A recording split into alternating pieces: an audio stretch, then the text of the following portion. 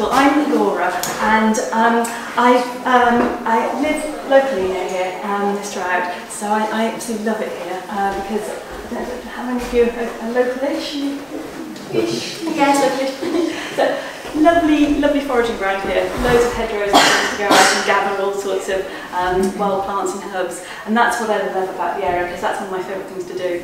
And it's through the foraging that I came to learn about natural skincare and then about the plant seed oils that you use in them.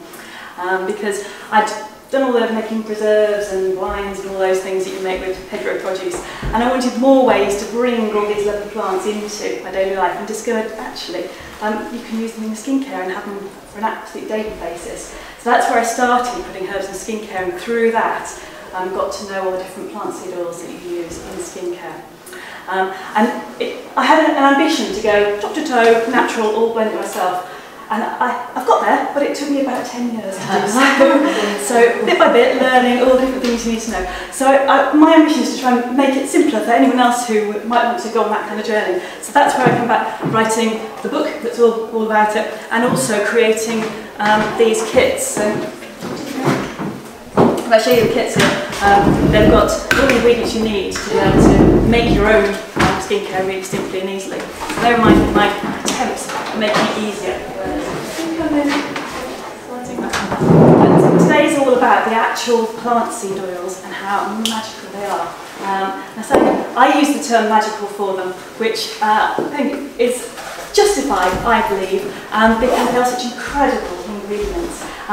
You know, a seed is the source of life. It's got all that vitality held within it. And plant seed oils are basically those seeds pressed from the oil that comes out of those seeds. So all that vitality, all that force and life is in the plant seed oils that you get.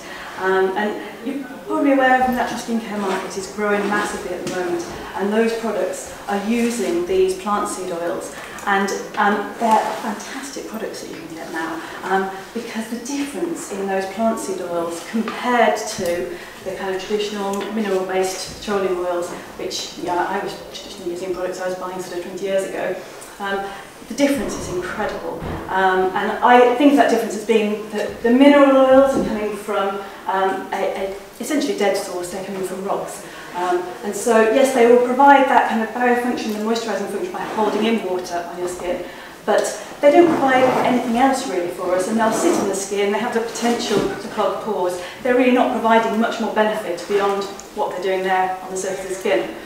Whereas the plant seed oils that have come from a living natural source from those seeds, they've still got all that vitality within them. And so when they go onto your skin, they're actually working with your skin's natural processes.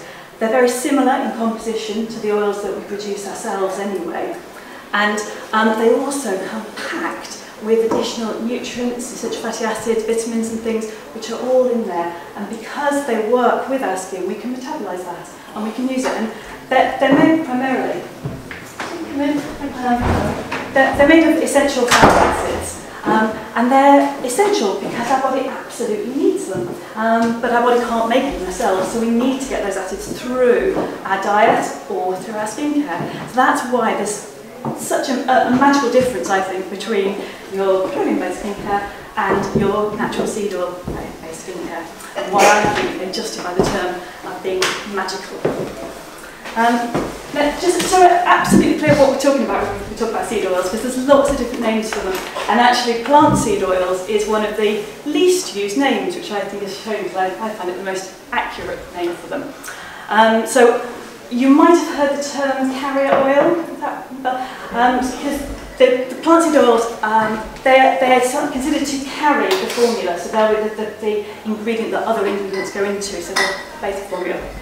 And that's often a term used in aromatherapy because you can't put essential oils directly onto your skin. So you need the carrier oil to put the essential oils into so that you can use them and get the benefits from them. So in an aromatherapy situation, you're looking for an oil that's actually not going to be too disruptive to the essential oils that you're using. You want something quite sort of bland, middle of the road. And sweet almond oil is an oil that's often used in that kind of context. A beautiful oil, absolutely nothing wrong with it at all, but very middle of the road in comparison to what you can get across the full spectrum of plant seed oils that we can look at some of those others today. You might have heard the term base oil as well. And a base oil, again, can be the same oils you're referring to there. And that's because they form the base of a formula. But for me, I find that slightly derogatory term because I think they're the star of the formula. So I don't like to use the term base oil. You might hear the term fixed oil as well. And the fixed oil is describing these oils in comparison to the volatile oils, which are essential oils. So it's just a way of comparing those two oils. That's another term. Or the other term that's very often used, but more often in a culinary context, is to call them vegetable oils. So think of rapeseed oil, safflower oil, all the things we're used to using in our kitchens. They're all part of this family of plant seed oils, but they are often referred to as vegetable oils. And all those terms have a place, but I think plant seed oil actually honours where these oils have come from and indicates the power that they really hold because they've come there from seeds. That's the term I like to use. And in terms of how they're made, the seed is cold pressed, and that's a very traditional way of making plant seed oils. These oils have been used for millennia by people right across the globe, and of course typically people will always use the oil that's very local to them, so they get used to what's in their own climate. Now, of course, we have the choice of oils from right across the globe, so there are hundreds of different oils for us to choose from. So I say they might be cold pressed, which is the traditional way. There might be heat added into that pressing process, which means you can sometimes extract more oil, or sometimes solvents are used to get the oils out, in which case it needs further processing afterwards. So it's always worth knowing, if you're buying these oils, what process has been made to actually extract the oil. And so what goodness am I really getting out of it? And the cold press tend to keep most of the goodness of the oil in with them. So now we have so many oils to choose from, because if you think of the plethora of different plants that are out there and the seeds, all of those seeds can be pressed to create their own individual oils. And just as plants will have their own individual characteristics, so that's true of the oils that they produce. So all these different plant seed oils all have their own nature and their own character. And it's by understanding that character that we can know which oils are good to use for which applications. And often if you're making skincare products, it might be 3 or 4 oils that you combine together for the different properties that they each bring to create your product. And so the important thing is to know what are the different characteristics of the oils, and so that's what I'd like to focus on today. And there's a couple of different ways of learning, of course, about things. You can either study them, or you can actually experience them and try them. So we'll do both of those today, so you get a bit of an understanding and then a bit of a test and try and see what it feels like. So, the understanding first, the science bit, as it were. And I'll put my hands up straight away and say I'm not a scientist at all. My background is archaeology and anthropology, people in the past and that kind of thing. But through developing skincare products, I've come to a new love of chemistry through playing with all these different ingredients and learning about them. So I'm going to give you a complete layperson's description of the chemistry in these. So if the chemists here, I do apologise, but hopefully it means you'll be able to understand it. Because the plant seed oils are basically made up primarily of fatty acids, chains of fatty acids, and they look a bit like this. So, try to visualise it. Carbon molecules rather, with hydrogen molecules attached to them. So another name for these oils is triglycerides, because of this sort of 3-part format that they have. And each oil will have 40 to 50 different fatty acids. Don't need to worry about that, but all the fatty acids are made up of chains like this of carbon molecules all stitched together. It might be 16, 18 is quite common, up into the 20s in terms of these chains of carbon molecules. And if you can imagine that's just one chain, but an actual oil or fatty acid is lots of these stacked together. And when you look at a chain like that, that's quite a sort of structured arrangement, quite solid. So you can imagine you have lots of those together. You've got quite a solid, stable structure there. And you will end up with quite a solid, stable kind of product. So when you see all of these strung together like that, You can see that the carbons all have a nice hydrogens lined up with them. They're what we say completely saturated with hydrogen. So this is a saturated fat, and it's a nice solid structure, so it would probably be a butter or a very, very dense, thick oil that you get that's saturated like that. That's a standard layout, but what also happens is that you get the chains changing a little bit sometimes like this, where your carbon atoms and molecules, well, instead of having the hydrogens attached all the time, they're missing a couple of hydrogens, and you get gaps in the chain. And those gaps are what create unsaturated fats. So you have monounsaturated, it's one gap, or sometimes you've got more than one gap in your chain, and you end up with your duo or polyunsaturated fats. And imagine the impact of having a little break in the chain like that, that's a missing gap there. It means it's not such a solid structure. So when you put these strings of carbons together, you're actually going to get a little bit of give and a little bit of bend. So your monounsaturated ones with a little gap like that are going to have a sort of, there's your slightly viscous, thicker oils. Your ones where there's more gaps, you're going to have a much runnier oil there because there's much more flow in that structure. You've got more space. So they're the saturated and the unsaturated fats that we have, and these make the majority of our oils here. Typically we've got the omega-3 oils here and the omega-6 oils there. So they're the really great essential fatty acids. Gaps in the chain are important there because they change the nature of the oil in terms of how fluid and flexible it is. But the other really important thing about those gaps is that whenever you've got a space, it has the potential for something to fill it. And what can come into those gaps is oxygen. And when you've got oxygen coming into your chain, that's oxidization, which in terms of oils is for acidity. So that means your oil is going off as soon as you're getting it oxidizing.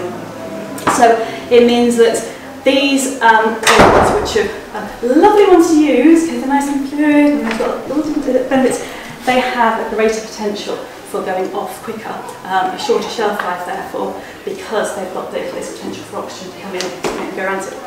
Now, there is a bit of a saving grace in this, in that I said the oils are mostly made of essential fatty acids, but in fact, that's 85 to 95%. There's a little bit at the end of the chain, which is called the healing fraction, which is completely different in composition, but really important to know about, because the healing fraction contains the kind of things which will give the oil its colour, or maybe its scent.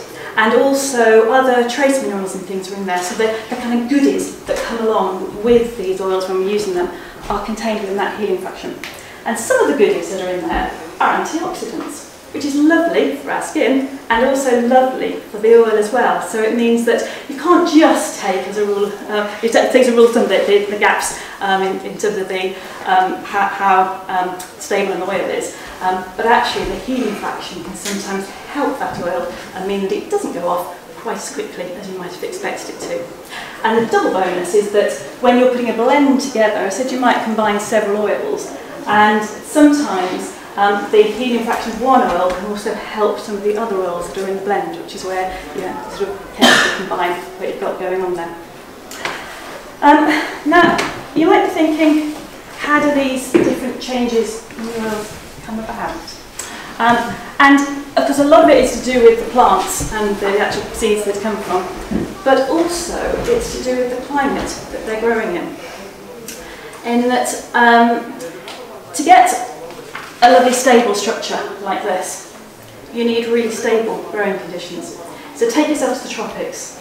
Think about on the equator, the even amounts of sun and warmth and daylight through the year.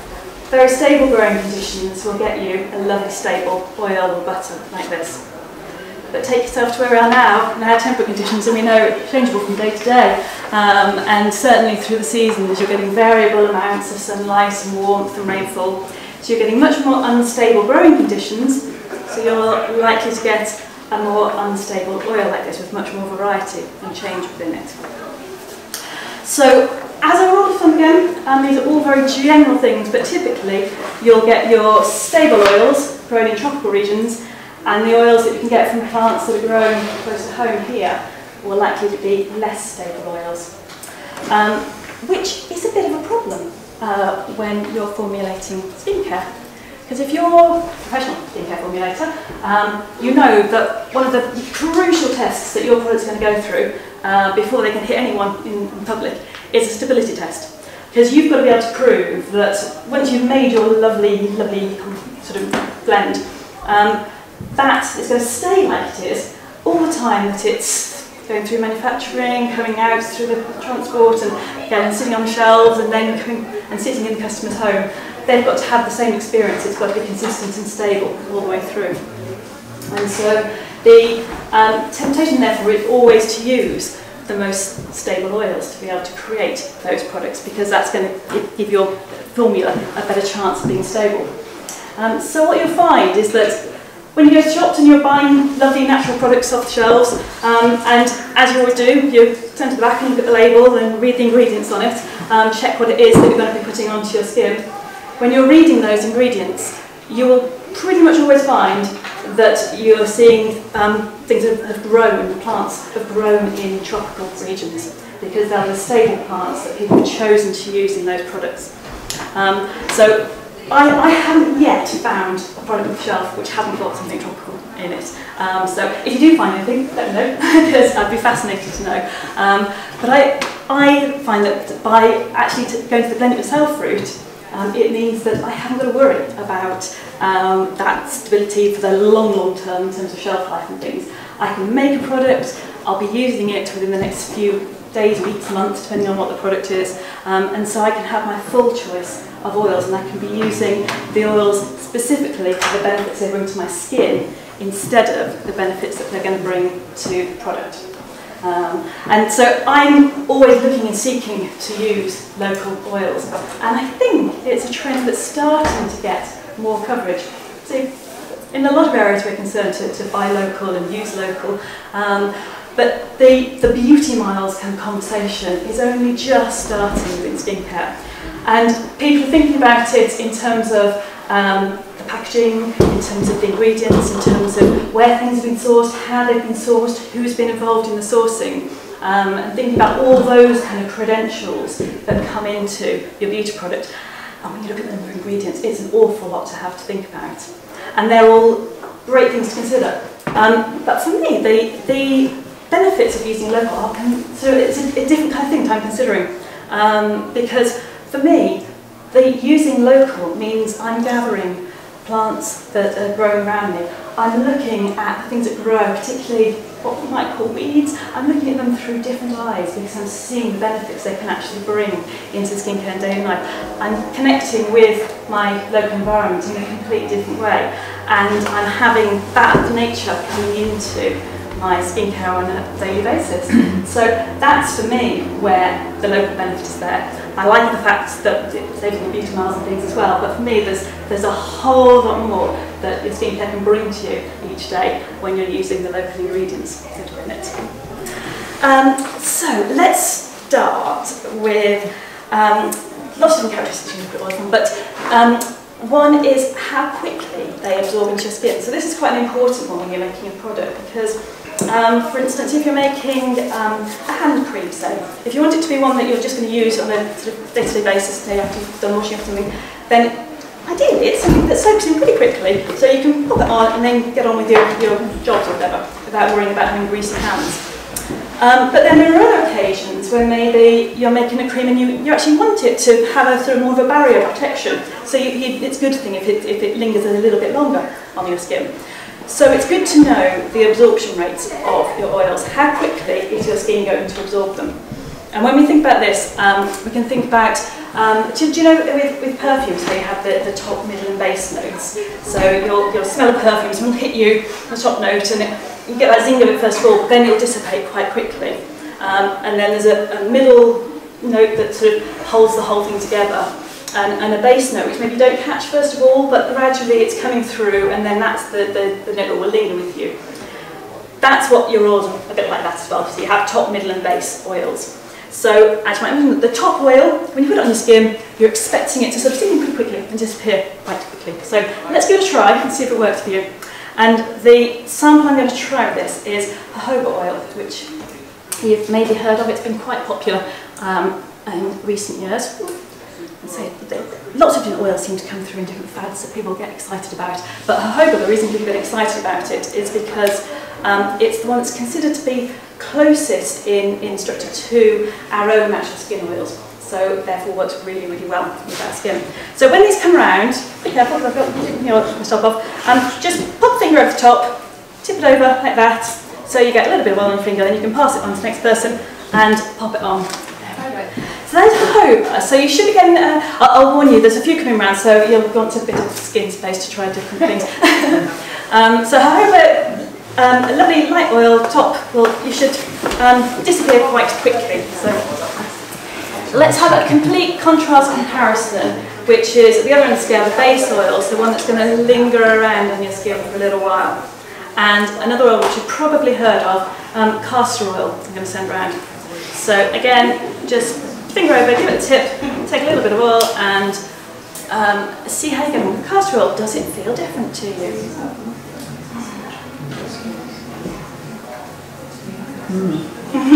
Get the difference? Yep. Yeah, it's one of the thickest oils. This, it's really difficult to get a base oil that hasn't grown in tropical kind of conditions because it's the thicker oil, it's got that more kind of stable, thank you, more stable kind of structure like this, and yes, much poofier on your skin. I'm going to send you around a product to try now as a variation. So I'll send you around this is Marshmallow Dream Cream, which is one of my blends, and it's an example of where, so do you want to always blend that top, middle and base together if you can, and this one has got those top, middle and base in, so see them all in combination there in a product. Yes, just every little bit. Yeah, that's the trick. So Marshmallow Dream Cream, the lovely base oil in there is avocado, and I don't always put base oils into a face cream, but with this one it's a night cream, so I want that base oil to be sinking in over a few hours overnight and taking in, it's got hyaluronic acid in there and seeing that take that into your skin overnight.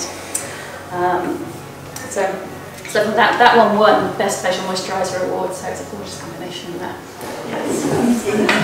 Yes. So that's the difference between a top and a base oil. Let's see, that's one of the easier ones to detect. Let's see if you can try the next one, which is the difference between a rough oil and a smooth oil, which I think is a curious characteristic because typically you just think oil's been oily, and they're just kind of smoothie type things. But actually there's quite a sort of spectrum of the very, very smoothest oils, which are like velvet, like sort of putting silk onto your skin, gorgeous, through to rougher oils. And you might think, well, if you have that gorgeous end, why would you have the rougher ones? And the reason for that is because I call them my hard-working oils. So if you've got dry skin, rough skin, something like that, that's when those rough oils come into their own, and they're great for just getting in there and working with your skin. So let's see if you can tell the difference between a smooth and a rough oil. So have a little treat first of all of the smooth oil. Wonderful, thank you. Now, this is your smooth one. So do you want to try this one first and then pass it on? So this is hazelnut oil, so nut oil alert, but this is lovely smooth one. If you don't want to try the nut oil, I can give you an alternative smooth one if you prefer, which will come around later. Smooth oils. I was making up the cleansing oils, and I put sort of quite a bit of this hazelnut in, and I had to change the blend because I thought, no, it's almost too smooth. I need something with a little bit more grit in it for a cleansing oil to feel like it's actually doing some work. How refined are they? I try and get oils which aren't refined, but occasionally in skincare it's good to use a refined one. So for instance, avocado oil, if you don't refine that, pretty smelly. And so it works in some contexts, but in other contexts where like in this Marshmallow Dream Cream, it would be overpowering if I had the unrefined version, so I use the refined there. And that hazelnut oil? The hazelnut oil is, no, that's just as it is, yes. Yeah. Now, your example of a rough oil I'm going to give you is a lovely local oil, which is borage. Do you know the borage plant? I just really put it over there. If you haven't got borage in a garden, you've got no courage or no hope or whatever it is. And I love borage. Beautiful blue starry flowers. Fantastic oil, one of our best sources of GLA, so it's really prized in skincare, the borage oil. So the borage plant has got all those like bristly hairs on it, so it's quite kind of quite awkward to touch actually. And so it doesn't surprise me, but if that's what the plant's like, the oil it produces is a rough oil. So sometimes you get these little clues as you go along. So are you feeling the difference? It's much more difficult to detect difference. So we're not talking sandpaper rough here. So I started to send around the orange smoothing balm. So this is one of my hard-working products, let's say. When it's things like the things for dry skin, the foot balm, things like that, I use these rough oils in there because I think they work really well. Skin, but there's orange smoothing balm if you want to give it a little try. And designed for, as it says, rough and knobbly bits. So, if we're keeping up, we'll move on to the third property. That can keep swinging around whilst I describe to you the third one. I referred to the massage oil. I didn't refer to massage oil. I think it's for the aromatherapy, the base oils, and we're using them in massage. Well, some oils are good for massage and others aren't so good. And the difference is their characteristics as to whether they're short or long oils. So a long oil, you'll be able to put it on your skin and draw it out for quite a distance. You get that lovely long stroke, which obviously beautiful for massage, great for things like body oils and just being able to have lovely long stretch of oil. Absolute disaster for face oil because do that and you're slipping all over the place with your oils. So where you want a contained kind of sort of application, that's where you need to use your short oils. So if I'm developing a face product, I'll probably use about 70% short oils in it, and then just a little bit of long oil if there's particular qualities from those oils I want to bring in. So let's try a long and a short oil to see if you can get that difference of the long and the stroke to the short. And a long oil I will share with you is the absolute queen of plant seed oils. It's rosehip seed. So we've had a little try with the long one, and a nice long stretch with that. Here's a comparator one, just so you get a different idea, which is a short oil. So this, when you try it, probably won't stretch quite as far. And the oil I'm sending around here is one of my favourites. It's camelina oil, which you may or may not have heard of. Camelina is the wild flax. I love it because it's a local, you're getting the difference. Yeah. It's a lovely one that grows in the UK, so you can get UK sources of camelina oil. And it's a real gentle all-rounder. It's quite a light oil, you can bring it into different blends. So I quite often use the camelina in a face cream for making that. It's a nice friendly oil.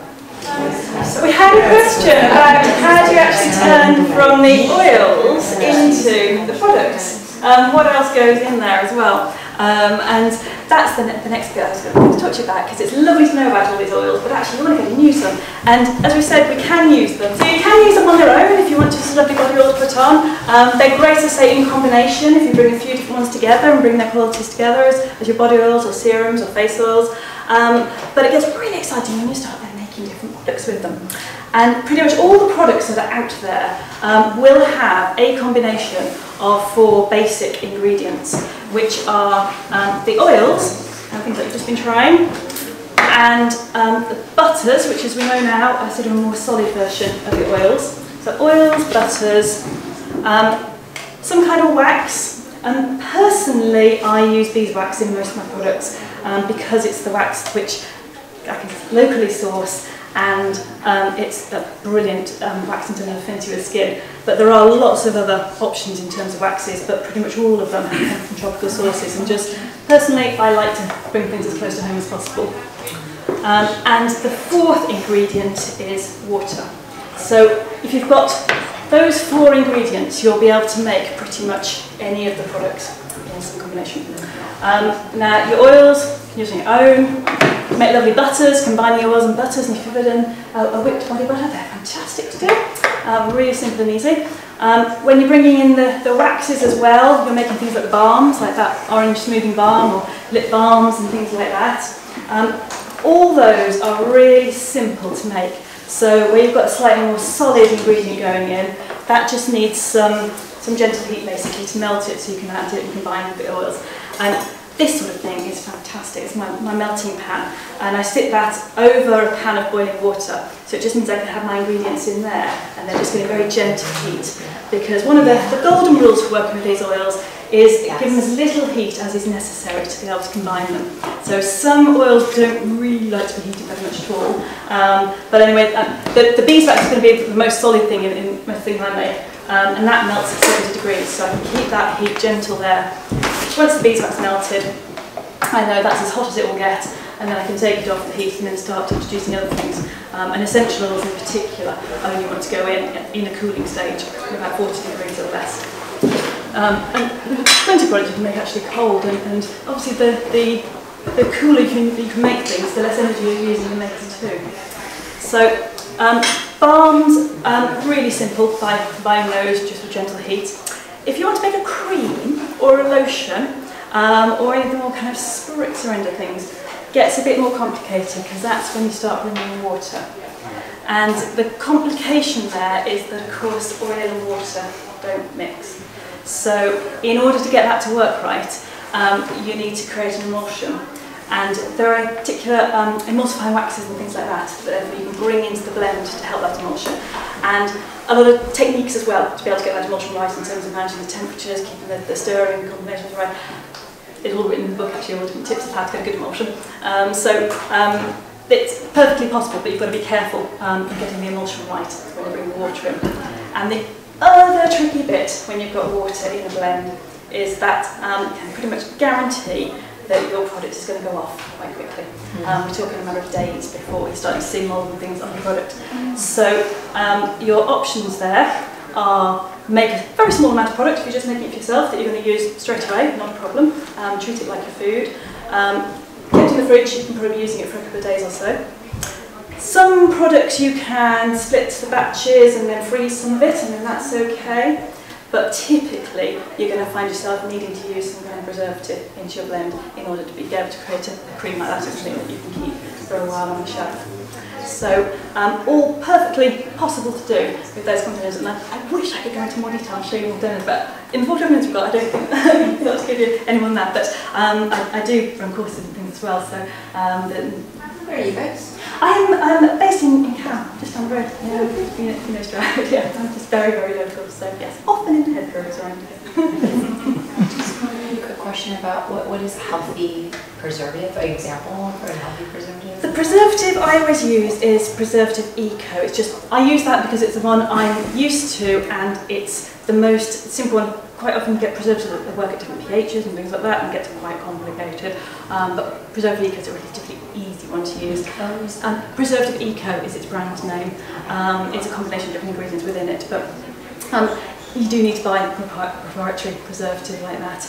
And the job of a preservative is to kill off the bacteria and the molds and everything that are in the product. So inevitably that would mean it's a bit of a nasty, but you keep it at the absolute minimum level that you need for however long you want the product with. So that's another benefit of things like blend it yourself. Because why would you use a moisturiser then at all? Why not just stick with balm? That's a whole other chapter of the book. The moisturiser, it's because your skin is a combination of oil and water, so you want to be using both together basically and getting the water into your skin. So sometimes if you've got dry skin, it might not be because it needs the oils, and it's because it needs the water in it as well. Does it come when you drink? It'd be nice to think you could, but your skin, although it's your largest organ, it's the one that's bottom of the pecking list in terms of being allocated water. So anywhere else in your body will get given the water it needs before your skin does. So yes, you can keep hydrated through drinking water, and obviously you should, but if you've got a problem with dry skin, much quicker to put something on top of the skin to treat it. Yeah.